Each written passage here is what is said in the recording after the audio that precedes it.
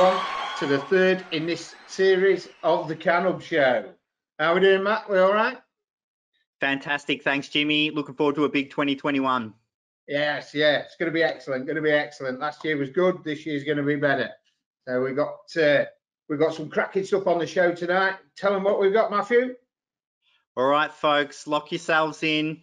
First up, we've got Nina with the news, brought to you by MMJDaily. For all your MMJ cannabis news from around the world, jump onto mmjdaily.com. We're also going to have Tim Oates from Delta Tetra. These guys have their finger on the pulse in Europe in terms of compliance, policies, everything going on, and a really big help for cannabis growers setting up everywhere. We're then going to have Ivan Casteels join us for our product spotlight. Ivan's from a company called Roam Technology, and they make Huasam, which everyone in Royal Brinkman certainly knows as the biggest thing in water treatment at the moment. After that, we're going to have our tech tip from Marco Jimenez at Greenbroz. Those guys are the world leaders in dry cannabis trimming and also a bunch of other really cool machines. He's going to give us a tech tip on post-harvest treatment. After that, mate, it's all beer and Skittles. We'll hit the road. I'm down for the beer and Skittles.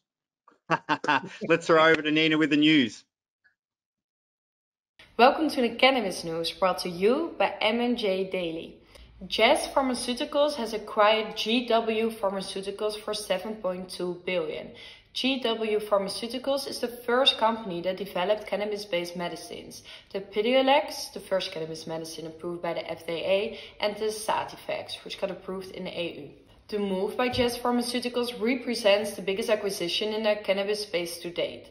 Such an acquisition shows increasing interest of big pharma in the disrupting potential of cannabis-based medicines as product innovation continues. Too much cannabis in Canada?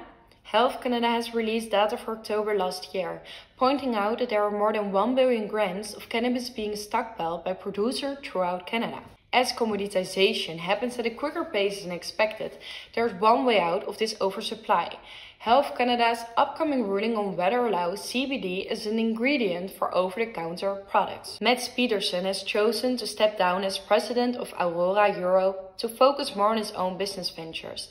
I own different companies and I simply couldn't find the time to manage them all. And also have time to stay with my family, the Danish grower explained. His cannabis journey is not over yet, and he is developing medical cannabis varieties with his genetics company. France is setting up a medical cannabis experiment and has selected a number of companies that will supply this French program. These companies are Australia-based Altea and Little Green Pharma, Canada-based Aurora Cannabis and Tilray, Israel-based Panexia, and UK-based Amag Life Sciences. This was already the news of this month, brought to you by MMJDaily. See you next month, giving you cannabis news in the month of March. Enjoy the show for now. Bye-bye.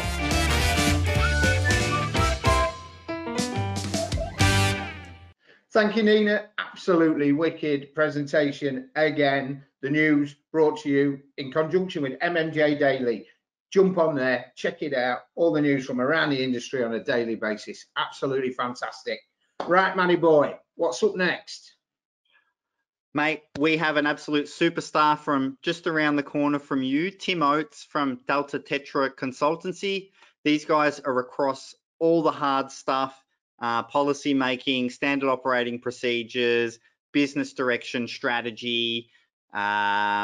These guys are experts in compliance. They're experts in all matters regulatory in the cannabis space. Without further ado, let's throw over to Timmy.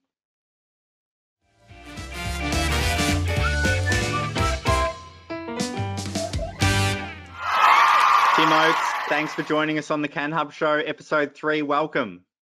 Thank you. Thank you very much for having me. It's a pleasure to be with you again, Matt.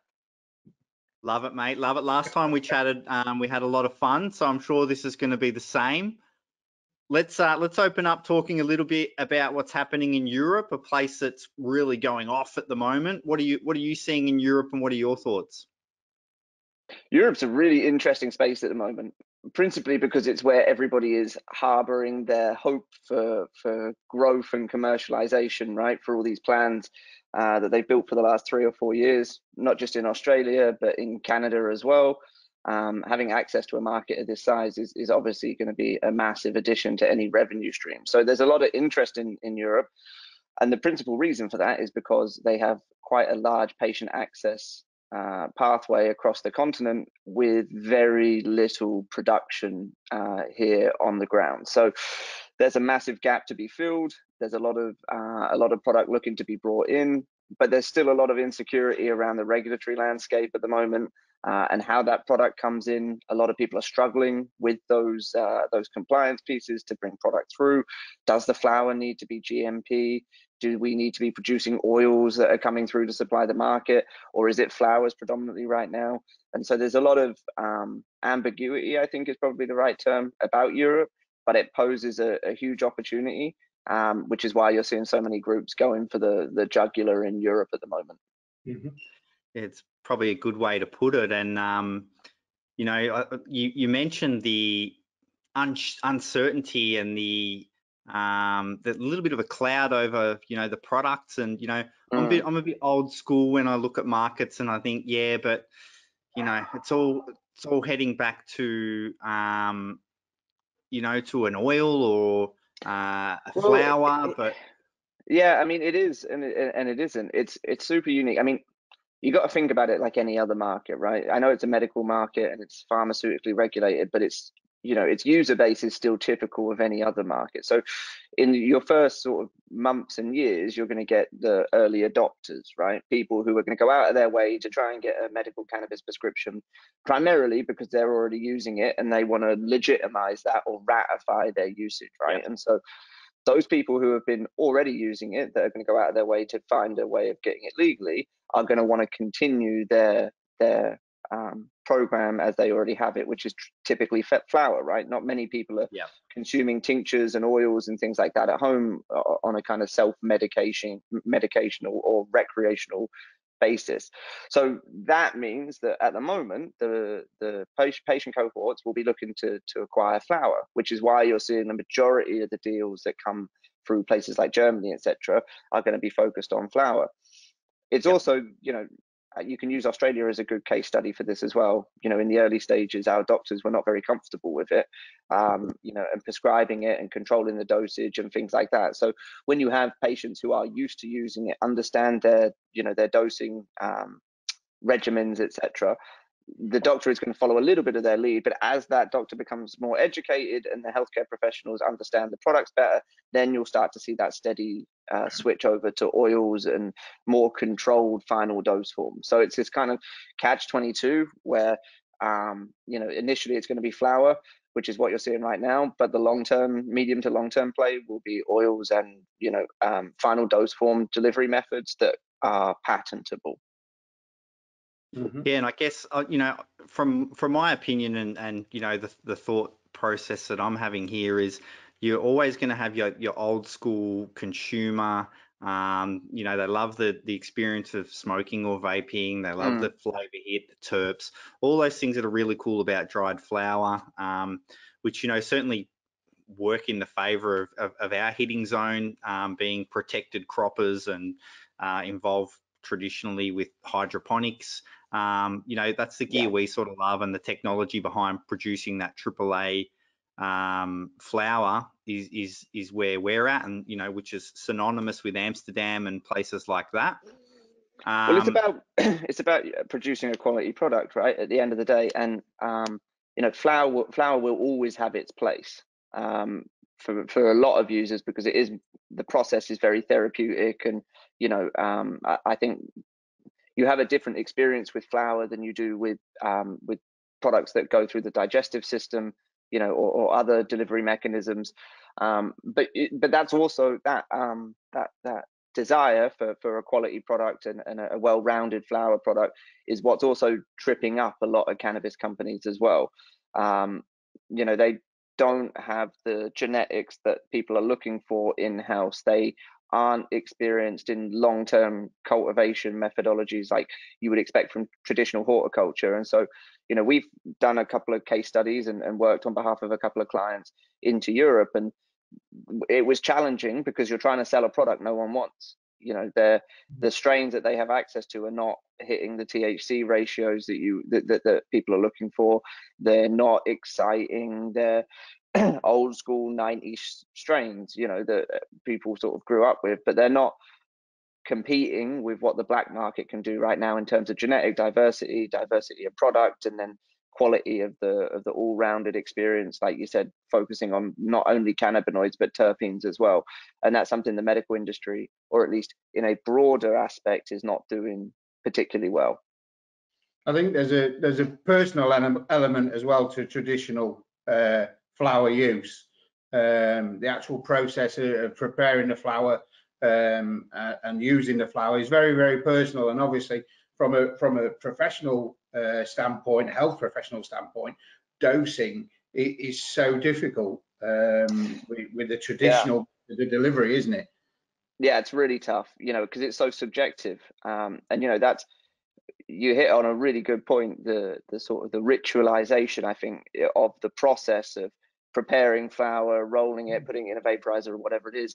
It is a shame that that Western medicine doesn't hold much value in ritual, because I think that's something that they would use as an antithesis towards that kind of suggestion. But I agree with you that it's really important, and it's part of the experience for a lot of patients.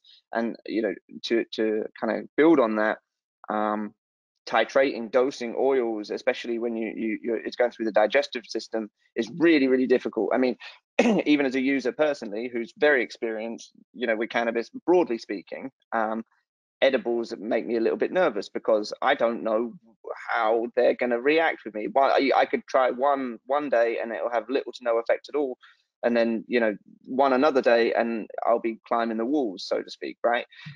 Whereas flower it's much more immediate. You know, you don't have to wait an hour and see what happens, and then what's done is done. You can have a couple of little puffs on a joint or on a vaporizer, and the experience is much more manageable. And I think that's something that should be embraced. But you got to also understand, from a pharmaceutical perspective, we don't love gray areas. We like to know and to be able to predict outcome, and control that outcome, because otherwise it doesn't fall into the brackets of traditional pharmaceutical guidelines. And that's part of the problem with cannabis on a whole as well, is that it doesn't behave like a pharmaceutical. And so trying to regulate it as such and force it into one of those categories is quite challenging. And so there's a whole raft of issues that stem from Matt's one original question. What are your thoughts on the GW pharmaceutical sale? Obviously made headlines around the world with a sub $7 billion price tag. What are your thoughts there, and what do you think it means for European cannabis in general?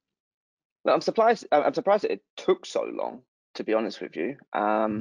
You know, I mean, GW Pharmaceutical have been the principal operator out of the UK, making Britain one of the largest exporters of cannabis in the world, single-handedly. You know, there's not many businesses like that have such a monopoly, especially in an established country like the UK. So I'm surprised it took so long, first and foremostly. I'm completely unsurprised by the price tag. You know, they have IP behind them. You know, they have license for it. They are what every company is trying to get to in a medical environment, right? When you look at Australia, all these companies aspiring to be proto-pharmaceutical companies and, you know, hit those nice billion-dollar price tags, etc. What they're trying to emulate is GW. You know, they've got a license. They've cultivated on a pre-existing horticultural site. They've developed an actual product that they've taken through clinical trial data. Right, exactly. Tick, tick, tick, tick, tick. And they have assets there. It's not just a license to grow, right? Everybody thinks that you get the license and then you're a, you know, $250 million company. No, you need to go through clinical trials, stability data to show indications for your products. You need to be able to actually make something that's going to go into the medical market mainstream. And, you know, GW pharmaceutical products have done that. And so you're not just acquiring a license holder, you're acquiring a fully functioning commercialized business. Yes. So it doesn't surprise me at all, but it also should reiterate to aspiring companies out there that the value is not necessarily in the holding of a license, but building a commercially viable company. And you're playing in a pharmaceutical space. You know, GW Pharmaceutical have been doing this for 30 years nearly. You know, it took them 30 years to build something that was worth 7 billion. So, you know, it isn't surprising to me. It's more standard in my mind than any of the other boom or bust cannabis plays that we've seen, right?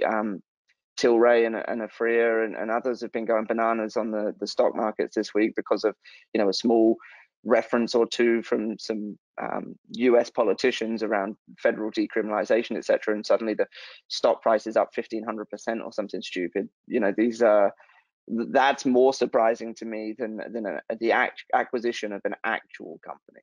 Timmy, obviously we want to have you back again on the show. It was ace speaking as usual, getting your insights on the industry and unpacking, you know, the ins and outs of what can sometimes be very shrouded.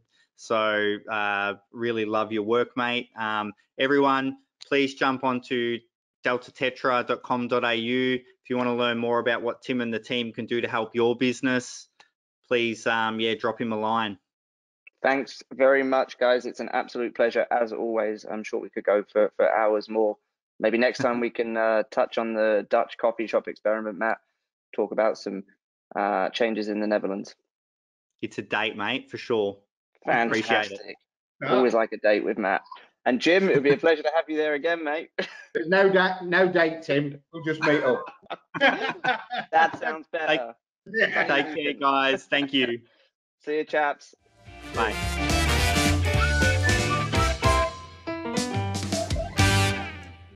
Ladies and gentlemen, round of applause for Tim Oates, our special guest on the Can Hub show. These guys are amazing at what they do. We'll get the details of Delta Tetra for anybody in Australia, Europe, interested in utilizing their services. Jim, the show must go on. What do we have next? Next, Matthew, we have the fantastic In the Spotlight feature. And In the Spotlight on this show is Huasan, brought to you by Rome Technologies. Absolute first-class products. We do loads of it here in the UK through the Royal Brinkman. And it's a fantastic product for treating that biofilm and breaking the life cycle of bacteria in your irrigation and general disinfectant. So take it away. Welcome back to the Can Hub show, guys. Today we've got an absolute superstar from Rome Technology, Ivan Casteels. He's going to talk to us about a really cool product they have called Huasan. Jimmy, over to you. Guys, if you've ever suffered with biofilms or pathogens in the watercourse and through your irrigation, blocked irrigation nozzles, all these little things that build up and create problems in your grow, problems that are unseen, they're inside the watercourse and you won't see them until it's too late. Ivan has the perfect solution to these problems. Ivan, tell us about Huasan. Spotlight.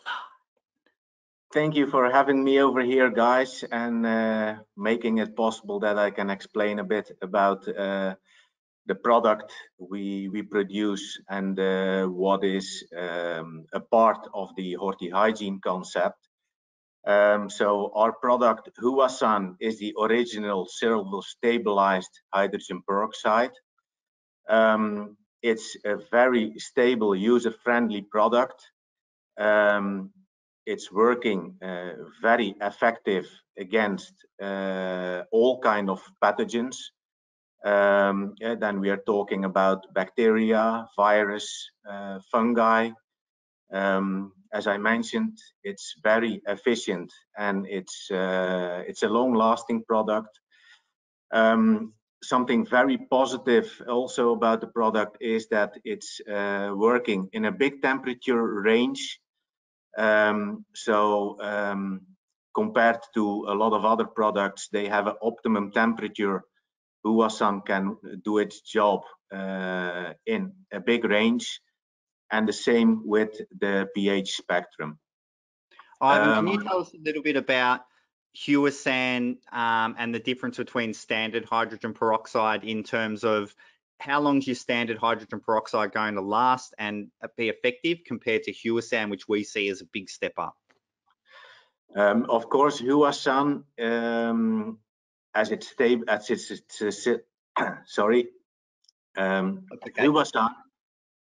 it's a silver stabilized hydrogen peroxide, it's traveling a lot further through your irrigation lines.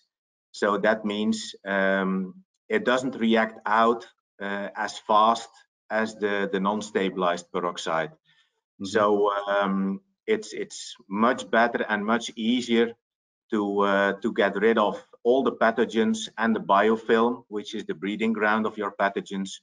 Is that where the real biofilm removal part of it happens? Yeah, well, the biofilm removal, it's one way we talk about pathogens in the irrigation water. The biofilm removal, then we talk about removing the breeding ground of those pathogens. When you use a lot of other disinfectants, they kill the pathogens in the irrigation water, but they don't remove the biofilm in your irrigation line, which means you're not solving, or let's say, yeah, you're not solving the origin of the problem. So you're not breaking the life cycle, are you? You're still leaving that breeding ground, so it's going to be a continuous cycle, a cycle. Only when you break that cycle do you get a clean run that's going to enable you to eradicate the problem, rather than just constantly treating the symptoms, isn't it? Yeah, exactly. And that is what we are aiming to do. We want to prevent something, not fix something. That's right. Yeah. So, because that is something what we see in many cases in many companies. We are talking about working in a sustainable way as we produce a sustainable product, and that focus is to prevent a problem instead of fixing a problem, and that with having a minimal impact on the environment. So Huasan breaks down in water and oxygen, so you don't have any harmful residues or byproducts or any side effects compared to other products like chlorine, for example. Mm-hmm. And just on that, guys, I want to make it perfectly clear, because I'm sure we've got a lot of people involved in the cannabis industry whose ears pricked right up when they heard us say that it is silver stabilized. This process eradicates most of the silver through the stabilization process. There's only very minute traces of silver, and this silver does not cause hermaphrodites or any kind of hermes in your plants. So the level of silver is that low that actually you can almost forget it, let's say, in your sample, and that's giving you an actual reading how much ppm is in the sample. Yeah. So those are the two ways that they test Huasan in the water.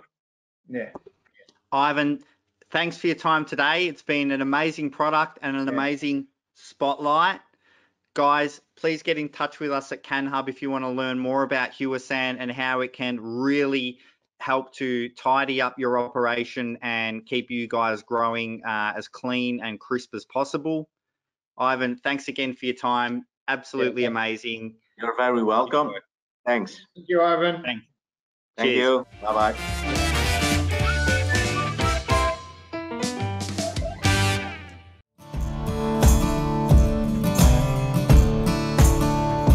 Hi, I'm Marco Jimenez with Greenbroz.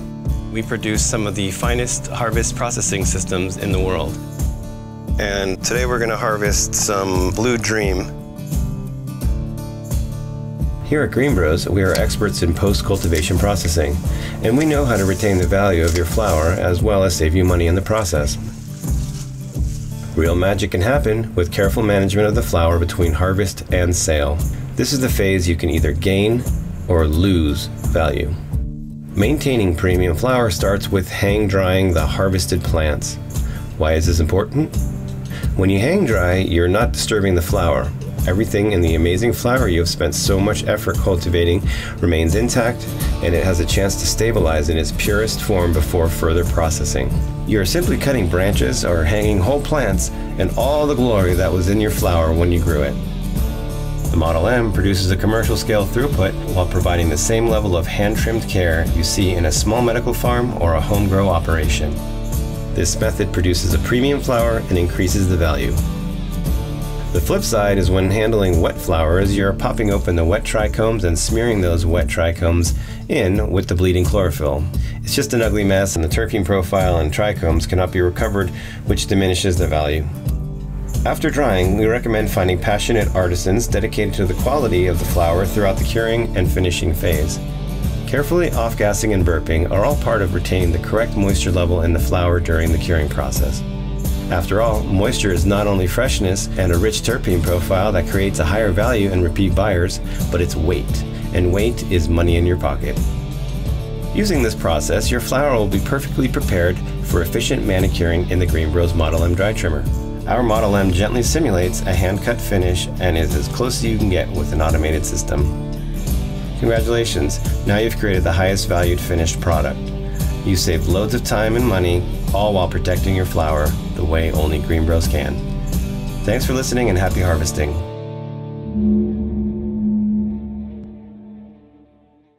Welcome back, folks. Thank you, Marco Jimenez from Greenbroz. A really, really cool tech tip there on the best way to trim for dried flower. Jim, where are we at, brother? Well, we're at the end, my friend. The end of another fantastic show. Thoroughly enjoyed myself, and I hope the guys out there have all enjoyed themselves as well. Love it. Remember, guys, if you like the show, give us a subscribe, hit the bell, give us a share.